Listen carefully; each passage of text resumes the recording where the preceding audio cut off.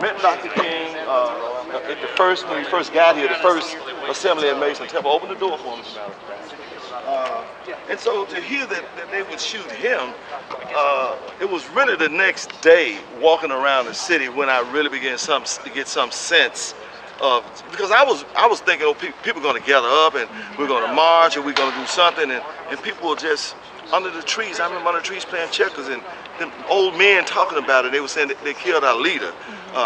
Who's going to take his place? But it was no call to action. I think that shocked people so much to think that they would blow a man's neck out.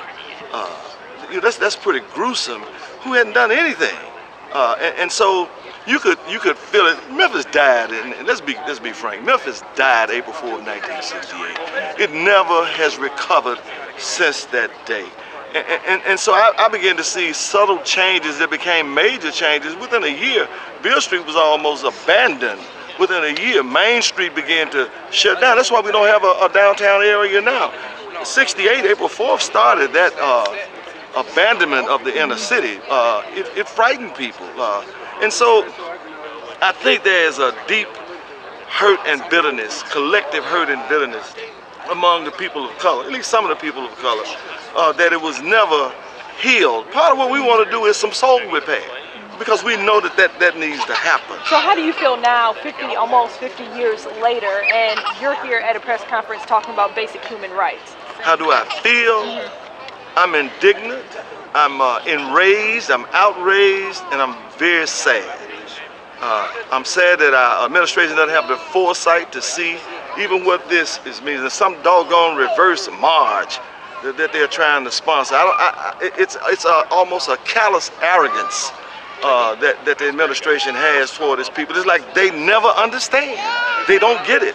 And so, yeah, I'm bitter. Quite frankly, I'm bitter. So you're saying you're upset that they want to commemorate something, but they don't want to actually stand for what that stood for? Absolutely. It is hypocritical to do it like this, to try to enact these laws, right, under the cover of a march. I mean, not a march, a race. To try, and then under that, you wait until the longest holiday of the year so far. You announce it so it goes under the radar. And then after we dig in and we find this is murder to the Constitution. And so the fact that you would put that sign up and at the same time, simultaneously, at least give weight to this proposed ordinance, because the mayor is aware. We know that. We know he was aware.